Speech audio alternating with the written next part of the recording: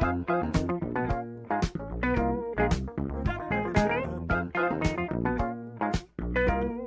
back, boys.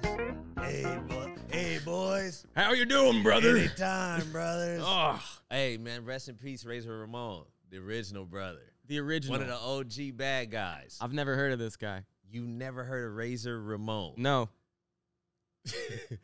What do we do? I think you give him the Razor's Edge? Razor's Edge. I think that's Josh, I don't that's know, what you Josh, have to give the that's Razor's gonna be- Edge. Yeah, he has to play along, though. I'm going to die? No, we'll spare you on this, though. Razor Ramon. Okay. All right, we'll do it. You know what? We won't do it on air to do him the proper respect. Cause Why not? He's I don't believe, I'm more dumb. I'm crazy that it's crazy you don't know him, but I forget your age. No, I forget. There's a reason. I thought everyone knew who Razor Ramon was. I'm young, man. I'm 25. He wasn't around when the New World Order came to NWO, you know. man. He wasn't around. I was born in the New World.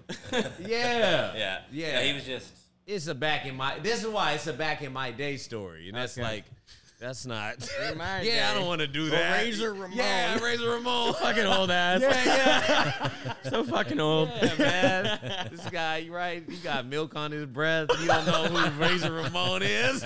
Where's the titties? This guy still believes women. He believes what they say. I let them tell me things, man. I'm a listener. Yeah, I listen. You're a believer. That's the difference. I'm a listener. I like the gospel. You are, yeah. You're a believer, man. Mm-hmm. But You're a listener. but we're all believers, man. That's what brought us here. We're here at Night Talk, man. Episode 4, brothers. Yeah. I'm glad to be fellowshipping and congregating with you guys. Yep. The Drip Boys has been a little bit. Well, we did our other thing, but it's been a while for Night Talk. So. Yeah, we got busy. We got busy with life. Busy's good, man. Sometimes, but you always got to make a little room for the Night Talk, baby. Come on now. Done speeding. Because these days, you never know if somebody's fucking around or not. True. In at least here in Canada. Yeah. Because it's such a passive aggressive. Yeah, and that's not a diss. I get it. Though. Right, so I come from Calgary, and it's a lot more direct. It's kind of like, in a way, I can see like, L.A. being more direct as well, right? And then coming here, everything's like this. Like I wouldn't say L.A.'s direct. L.A. amongst of California is direct outside of anything industry related. Okay. If you not, you know what I'm saying? But the industry is still indirect. The industry is anyone non-confrontational. Is crazy. Yeah. It's like, who books that? Oh, I'm glad. Everyone's so thirsty. Yeah. Where should I move? Should I go there? Who's doing that? Can I get some pussy? That's LA in a nutshell, man. You just said it, man. But they don't want to just come out. All the Me Too shit was there, man. That's the land of that. That's why people became producers. Can I get some pussy? I'll make a movie. Hey, I'll put you in a movie, bitch. Can I get some pussy now? It's crazy. Maybe later. Yeah, you're like, I'll take it later too. I'll just take it now. You're like, what? Wait, huh? Oh. So I wouldn't say it's direct. It's very indirect. But yeah, Fresno, where my hometown is, like probably like Calgary, but of California in the sense that it's, no reason to. It's big chested. Everyone gave up on their dream. Yeah, okay. So there's no reason to you could keep it funky. Yeah. You don't have to keep up appearance. There's nothing. Shit. There's no mask. It's a shit town, baby. My favorite kind. Just my kind. The sludge. Yeah. Just my kind. So that's how I operate. So when you said, I don't know. I said, Razor Ramon, man, I never surely. heard of who this and was. yeah, when you said, I don't know him, I was like, oh, he's just fucking with me. I don't know shit, man. I don't know shit about Razor Ramon. But that's why I fuck with you. I don't know a goddamn thing about Razor Ramon. I don't fucking know. And let me tell you how I said it too. It was like, you don't know Razor Ramon? That shows you how much we cared about Razor Ramon. So my generation, back in my day, I'm that age now. Yeah. Razor was that nigga. Like for real. Okay. Like he became this character, like pretty much Jordan was saying, like Scarface. Cause you gotta keep reinventing yourself to pop. That's why I respect wrestlers so damn much, because they're comics, actors, and they'll kick your ass all over the place. Fuck yeah. Right? Yeah. And they never break character. They're heroes to kids. So they're in that era. I was in high school, and Razor Ramon, this dude 6'8". He looks like a Cuban, a dirty Cuban. But he was a white guy. So he made a character that was like Scarface. He brown faced and brown voiced. But it worked. He did it so good that no one gave a shit. Ramon. Yeah. My name is Razor Ramon. Yo. So the accent was fake? 100%. Yeah. His name was Scott Hall. That's the whitest, whitest guy name, man. Yeah, it sounds like such like a white palette word, like Scott Hall. Scott Hall. You Hall trust Scott office. Hall, yeah. Scott Hall, you've reached Scott Hall's plumbing. We are just kind of roofing. Scott Hall's roofing and carpets. We're busy dropping our kids off of hockey. Yeah, Scott Hall's a good guy, but Razor Ramon is a fucking piece of shit. That's what made him so legendary. He was the bad guy. And he had all these little funny slogans and shit. Like, he always had a toothpick in his mouth, and he'd go, "Hey, yo." That would be like how he started. And then he'd like fucking throw the toothpick at the camera or something. He was drippy too. So, and he dripped down. He dressed like a Miami dope kingpin from the 90s. Like, he was just the shit, man. Coke King. Oh, yeah, Coke Kingpin. Yeah, he embodied. Cocaine Cowboy. Yes. Okay. He embodied all of that, but he also he was one of them bad guys that everyone liked. And I looked it up because when he died, I was like, damn, man, we lost a bad guy. And I actually teared up that night, man, because I was like, because his life was, he had addiction, he had other issues, demons that he was battling, and he got out of shape and down bad, but then he linked back up with Diamond Dallas Page, who is another guy you wouldn't know. But I know that he does yoga. He has a yoga program. Yeah. He was DDP yoga. Diamond was like a biker. Like, hey, bro, he looks like a brother, dude. He looked like the dingy. Oh, he was the dingiest goon. It was Jake the Snake and then Diamond Dallas split. He owned a biker bar and then joined the fucking NWO. That was how he got into wrestling. What? Let's go. He met a wrestler at his bar. And he's just like, this is what I want to do. Let's go, man. Talk heavy, man. See, I didn't know that. Yeah. That's awesome. I don't know any of this shit. Right. So this is the people that were our heroes. Was these wrestlers who are all these different type of bad guys. And that was their persona. And it was like, there's just nothing better than this. And then, because in real life, they knew they were like, those are characters. But Diamond Dallas Page was doing yoga, brother. Damn. Helping other brothers out. Stayed flexible. Yeah, helping people clean their life up. And that's beloved. Yeah. We actually got to give Diamond Dallas Page beloved. We got to do that. We got to give him his flowers. He's been spreading the good word. Oh, man, he's solid. And then I read this one story that in the 90s, Jerry Springer he was the most lit show. Okay. He was like everything, fights, pregnancies, KKK fighting the Black Panthers. He what? He had higher ratings than Oprah for like 2 years. Oh, he murdered the whole game. I've never heard of fucking Jerry Springer. What? He said what? Like, I hear people like refer to it, but I've never I don't know anything about it. This is crazy. This is a whole nother show. we need to do another show of dope shit Josh doesn't know.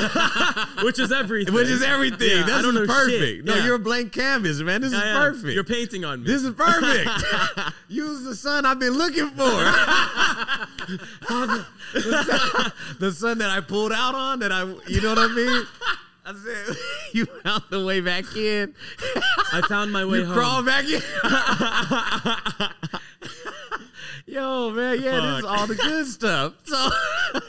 So Diamond Dallas Page, he's doing his thing. He gets Ramon back on his feet. But during the height of Razor Ramon, he was just, even though he was a bad guy, he was beloved. So these two kids on Jerry Springer, he had these kids, because he'll have wild ass shows and then beloved shows where it was like kids with AIDS. Okay. Just the saddest thing It's like puppies with cancer or something. Why? Why is he doing that? Because he wanted to share their story. He's not the bad guy. He's giving platform to. It was beloved. It was like, this is what it's like to live with AIDS for kids. Like he'd have a serious show every once in a while, so it wasn't a bad thing. It was just like, damn, you're a kid. You're like, damn, what if I had AIDS? This is fucked up. Yeah, but put yourself in their shoes. Yeah, and the kids were like so beloved, man, and sweet. Like, I just wish everyone treated me the same. And the girl's crying. I go, oh my God. Then fucking Razor Ramon comes out. Yeah, brother. Yeah, you tell me, man. Oh, body. This guy's an infant. Hey, they would have loved it, man. Yeah, he did. He came out. That's hilarious. He comes out, and it's a boy too, a boy and a girl, a little white kid, little black girl, and he came out and he was like, "Hey, yo, little chicos, you guys are real winners," you know. And he was just, oh man, you're gonna do great. He was, yeah. He goes, you guys are gonna be real bad guys when you get on it. And they're like, yeah. What if they did?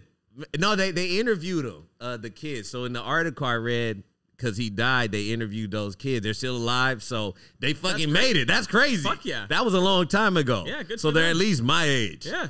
And they're living, man, and they always remembered that. And they were like, man, this guy was, man, he was the best, man. He was a bad guy, but still he was like that. He was a guy who would touch the community and still be a bad guy. He was the perfect.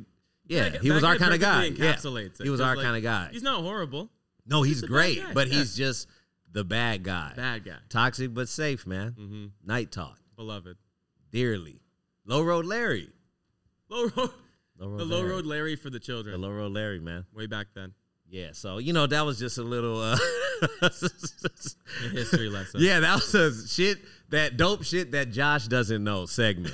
I like that. Yeah. I think that's a good segment. Yeah, because I don't know much. Dude, that's the way to be, man. Yeah. That's the only way you learn something, man. Think. Quit knowing so much. No less. I don't know very much. You're talking to the dumbest man you've ever met. You understand? You've been around me for a year. I don't know a goddamn thing. And that's good. And that's you good. Understand? People think they have to know things. Why do you have to know everything? There's good. People just Google shit now to know things. You know what? I Google things to learn things, right? But I don't want to know anything. Yeah. And people want to know things. Hard facts about things. They want to know, you know what? People like above everything else is the tea. Yeah. Oh, they love gossip. They love other people's it's something fun about it, man. It's fucking weird. Yeah. Like something about messiness and tea. If your neighbor his wife is fucking the homeless dude, if she's doing the Lord's work, say your neighbor's wife is doing the Lord's work and giving a bum some play. Yeah. You want to know about it. That's true. If you had a choice to know about it or not, you'd be like, I gotta know something. But it's kind of weird, right? That we're all adults and that's really what we gravitate. That's what brings us to our second story. The gossip of the world. Kanye, Pete, you know what you want. You wanted it? Hey, people demanded it. Yeah. People, we got it. As much as people cap and go, oh, I'm so tired of talking about it. For some reason, Google is getting these impressions. For some reason. They're talking about it. Some reason. The internet doesn't care whether it's good or bad. I'll tell you like this. Yeah. Pete just got, and I feel like a bitch gossiping. Get this. I said, yeah, get this. And I fuck with Pete. You already know that. Yeah. I met Pete. We worked together once. Or just did the same show, but it was a long ass time ago. Mm-hmm. He's a young dude. But you knew him. No, we just met, and he's a young dude. And I'm hearing his name. He's buzzing. He's that dude. And he was just cool as hell. Mm-hmm. Funny. He was like, hey, man, where's this? He said, what's the strip club, man, after this? I said, man, it's right around. Go with you, man. He was cool. Young dude, man. Yeah. And I seen him through the years. Every time I seen him, he was like, hey, Dino, what's up? And I'm like, yo, what's up, man? That's my, Yeah. so I feel crazy talking about shit his dick game. But and I don't need to talk about it. Yeah. But apparently everybody wants to know what Kanye, Pete, and Kim are doing at all minutes of the day, all the fucking time. Or else Lord Algo wouldn't have given me this information. Mm-hmm. That's all I'm trying to say. The internet gives it because they want it. Yeah. Deep down. Yeah. You're the algorithm. You're the bullshit. You are. Stop it.